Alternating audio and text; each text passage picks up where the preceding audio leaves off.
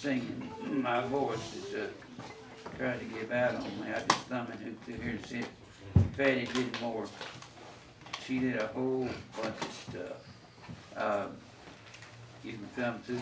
I mean, here's one. To the Work. She's got so many of them in here. But she's probably the most prolific gospel songwriter in the last several hundred years. But that was Fanny Crosby. All right, now, what I'm going to do. Microphone. The microphone's not on. Well, I got it. Look, I'm not. I'm having it on. All right. This is my first night back in about 7 months. I have been, hadn't been playing hooky. They just took me off of my blood thinner. I was on that for a long time because I had some blood clots on my lungs, and they took me off the blood thinner last week. The blood clots dissolved. I'm tickled to death with that. What did I do with those? I had some up here. I've got a bunch of things I haven't read, and I was going to try to make up for a few of those tonight. They're emails I haven't read, and I thought I had some others here. I probably do have. I don't know what I did with them. All right. Let me see what I've got here. I got a bunch I have not read. I'll read some of them. These are people that write to us that are, they watch us either on the internet or they watch us on the TV. We're on TV in about 250 different towns and cities, and a lot of them are long. That's why I didn't read them.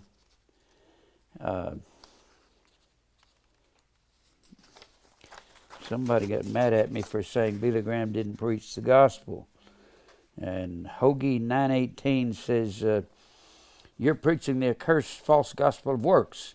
You can't add your works. You're turning from sins. You're taking up your cross. You're dying daily. What do you think a cross is for? It's to crucify self so you can live right. Live right is works unto salvation, not works for salvation. It is salvation that works. Faith without works is dead faith. We're his workmanship. I'm not going to read this person. They're silly. They don't know nothing about the truth. That was some guy named Hoagie918. You're ignorant, mister. And then I got an email from, I talked to Chris Earl this afternoon. He's going to be looking for a place to live. He's going to move here from Missouri, from Old Monroe, Missouri. And he's saying, it was good to see you back in the pulpit today. I've been praying for you and all my brothers and sisters daily. I miss all. It is such a joy to see you on the live Sunday broadcast. I'm excited to tell you I've been recently gotten the following books for my personal library, and he names a bunch of them there. And then it says, I've been able to find all these books except one you gave me as a gift on thriftbooks.com or so forth. I have not had to pay full price for them, so forth. Chris Earl, Old Monroe, Louisiana. He's going to be moving here. If you know anybody that's got a cheap room, he needs a place to begin to stay while he's here in Nashville. He wants to join the ministry, but he's got to go to work as soon as he gets here. He don't know exactly what he's going to do, but he's started applying online. Quick note from Shirley Marshall. She writes to us all the time from Texas. Dear Pastor Jim, just a note to say I'm doing much better and want to thank you for sending your DVDs. I want to support your ministry, but can only do a little bit right now. I think that's Shirley from Texas. I'm listening to all the messages from 2011 from 2011 in order and learning a lot as well as current ones. I have a question about music. I was raised a Presbyterian, but I got involved in charismatic and Baptist churches at about 18. I'm also a musician, playing piano, flute, voice, and organ growing up. I didn't make a profession out of it, instead raising my children, being a homemaker full-time for 20 years. My husband left me about 19 years ago. He was a full-time charismatic pastor. Good, I'm glad he left you. You don't need to be married to a fool like that, somebody that lies. I've been single ever since and struggling to make it, except for my dad, a retired physician who helps me with my basic necessities. The local Methodist church down the street has been paying me $50 a week to play hymns since last September, but I do not participate in their crackers, grape juice rituals. The pastor knows what I believe, and I have given him several copies of your messages. I have collected hymnals from every church I have attended. I recently purged my collection of charismatic worship. I hate that word, worship, when it comes to charismatic music. That's not worship. That's having fun and jumping up and down and dancing. The Methodist hymnal is one of my favorites now, as it contains a wide range from 15th century on.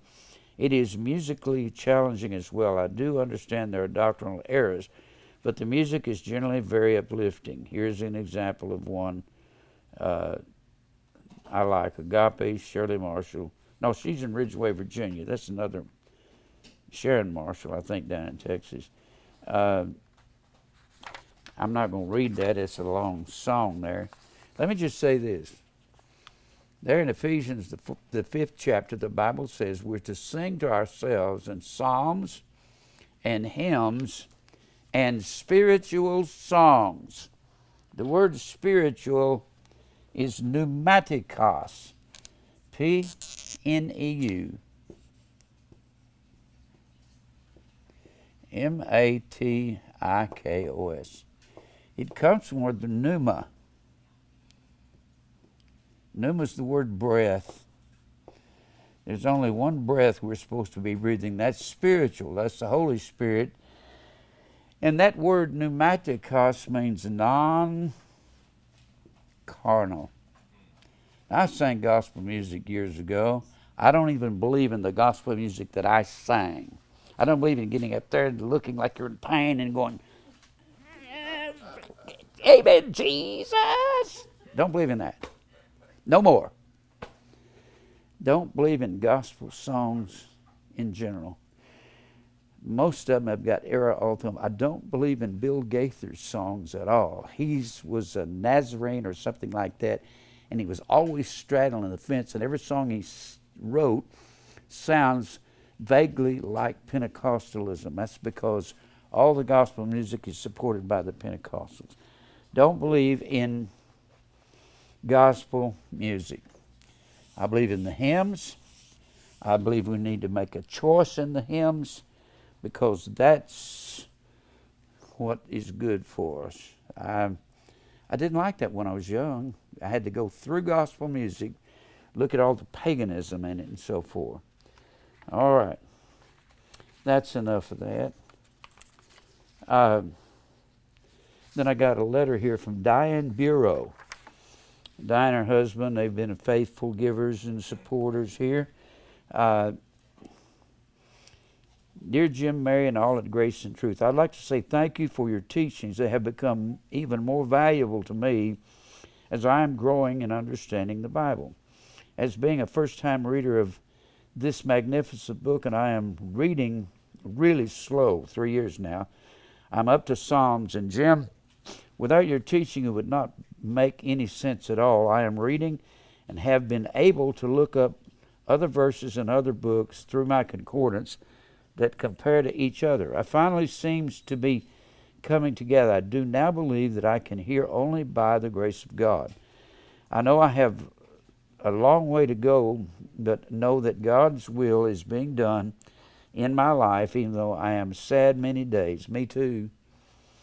I am also content. So with that being said, I thank you very much.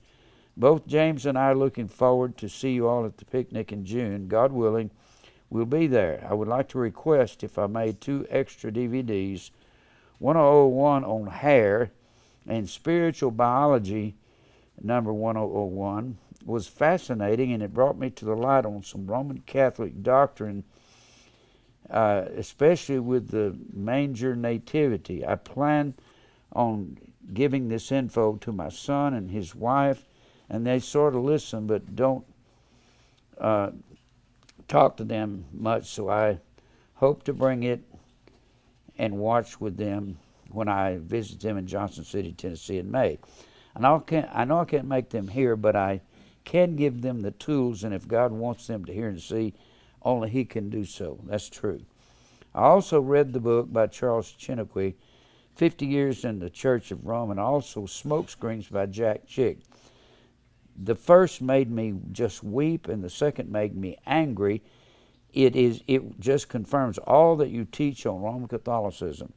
It's amazing what Roman Catholics believe. I never knew half of the things, but just went along with it because that's what I was taught. Well, thank you again, Jim, for being a voice for us who can hear. I hope you are recovering from those blood clots. They're gone. Thank you. And just know that James and I pray for God's will for you and Mary and all the God's elect. Warmest thoughts, Agape and Phileo, Diane Bureau. Thank you, Diane. Y'all have been a blessing to us. I did a series on hair. What's amazing to me about hair, when the Beatles came out, they had these little bitty short, they called them pudding basin haircuts.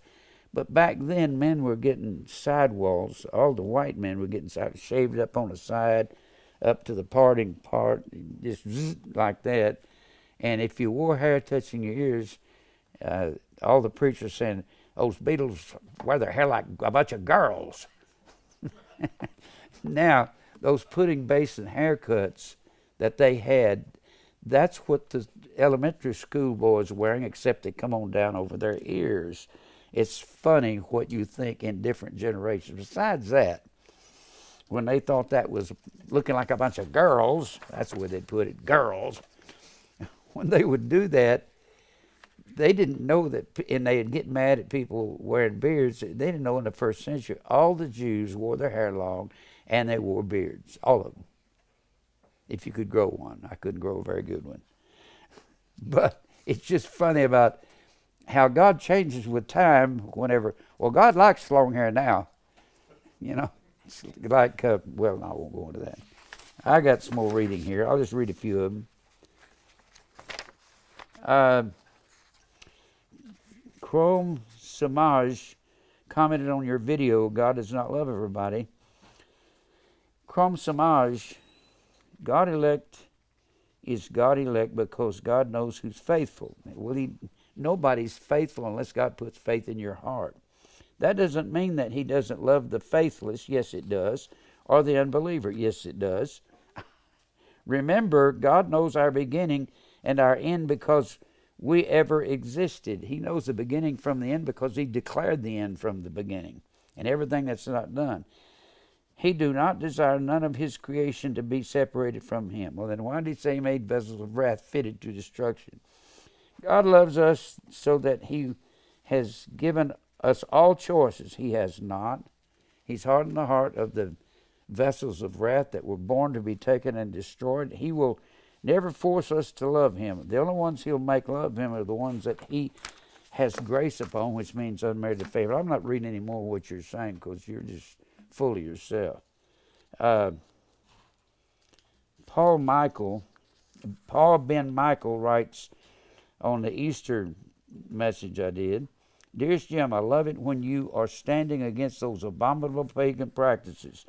But I need to test something you have said. Please bear with me because I'm just searching for the truth always. This week I have remembered Passover and the Feast of Unleavened Bread. Today is Saturday, 7/4/18 Sabbath, and tomorrow is Sunday, and is the seventh day of the feast also of the Sabbath. The Word has revealed to me in Acts 20:7 says, on the Sabbath's Miatan Sabbaton, no, on the first day of the Sabbath. Some you need to understand. When it says first day of the Sabbath, second day of the Sabbath, everything was numbered from the Sabbath. Sunday was called the first day of the Sabbath. Monday was called the second day of the Sabbath. They were numbered that way. Now, you've missed it you've missed the whole point. And besides that, all the rituals have been nailed to the cross. If you're going to keep Passover, you can't keep Passover without a Passover lamb, without a temple, and without some priest of God, and without particularly a high priest to offer it on the altar. Well, everything over here in the Old Testament was a shadow. Everything in the New is the very image. The very image. Our heart is the Ark of the Covenant, because the law is now written on fleshy tables of our heart, where it was written on tables of stone over there. All that in the Old Testament, the rituals, not the law, have been blotted out. Don't have time to go into that right now. I'm sorry I'm not going to read any more of your letter. There's a lot of things I teach that you don't. People write to me, they don't know anything about it. Here's another short one. No, I'm not going to read that. That's superstition. Jim, please do not read aloud. Okay, I won't. If you write these real long emails, I'm not going to read them in front of the class. I don't have time.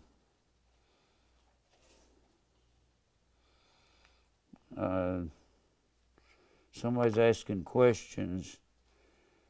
The witch of Endor being able to summon the spirit of the prophet Samuel. She didn't summon the spirit of the prophet Samuel. God did. Only God can raise the dead. That was not the witch of Endor. She took off running when she saw that God had raised Samuel from the dead to make him stand in front of Saul and tell Saul, you're going to die tomorrow and be with me because you have not been righteous. Can a person be possessed by evil spirit from another entity? No, you cannot be. I'm not going to read all that.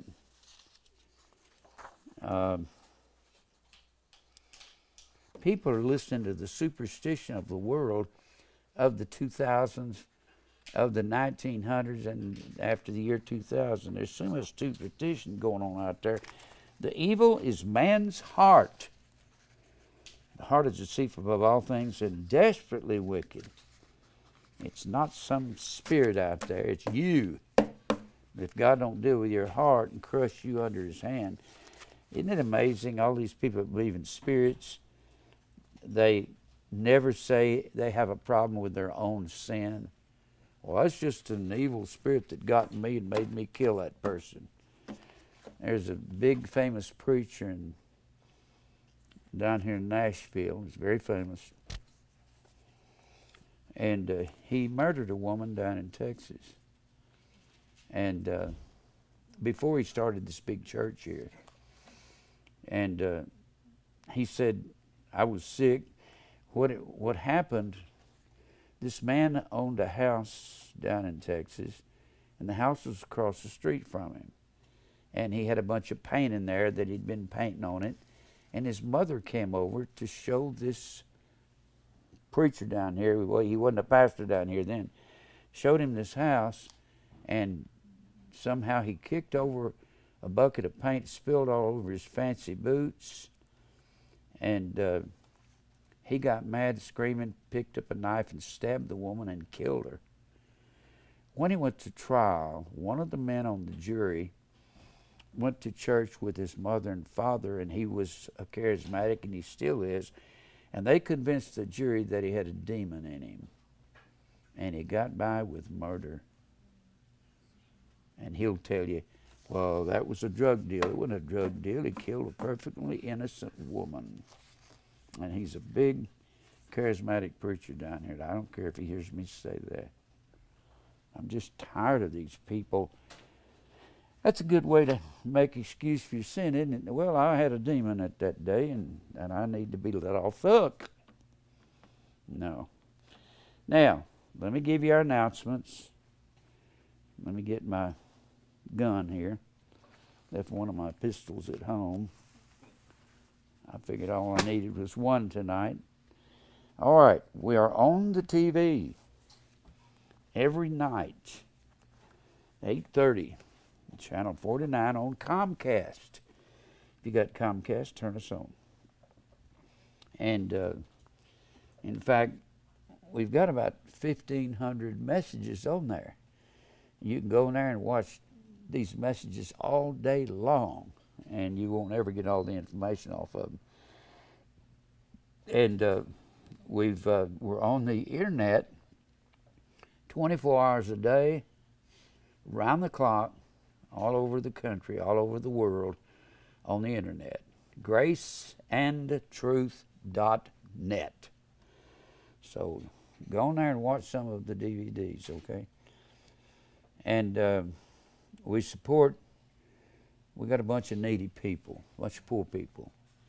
They're really having a hard time in life.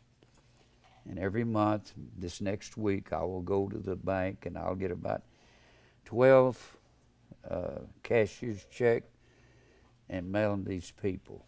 And when I make this appeal, every day I go to the post office.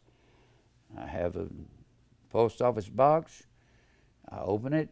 Whatever checks, whatever mail comes in, I sit and open them all.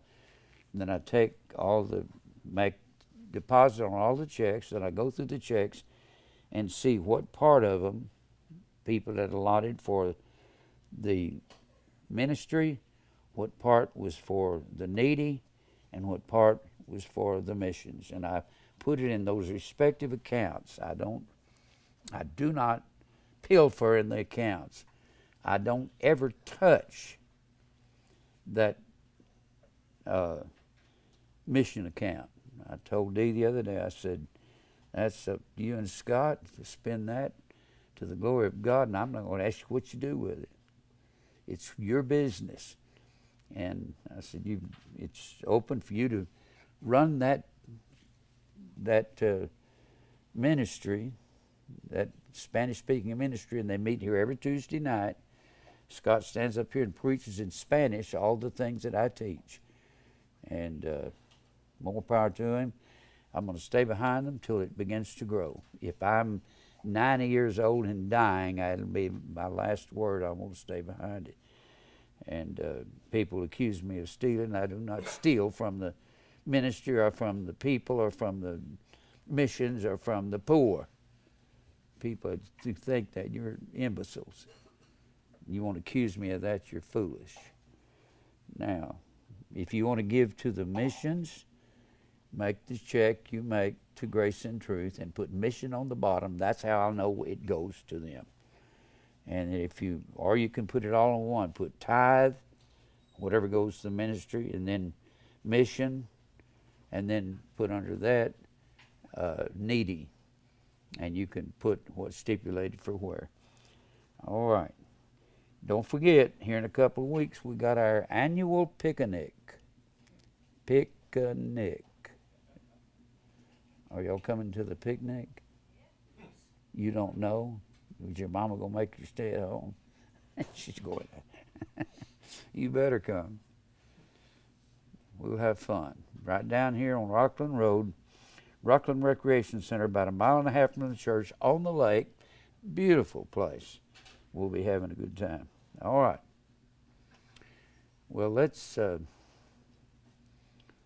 to the Lord in prayer. And y'all be praying for the ministry. Glenn, won't you pray for me, for us? Father, thank you for the word. Thank you for Pastor Jim. Thank you for the family of Grace and Truth. And we ask that you would just continue to help us die to ourselves and love our neighbors so that we can learn more about you, Father. Bless the word today and open our hearts so we can receive it. In Jesus' name, amen. Amen.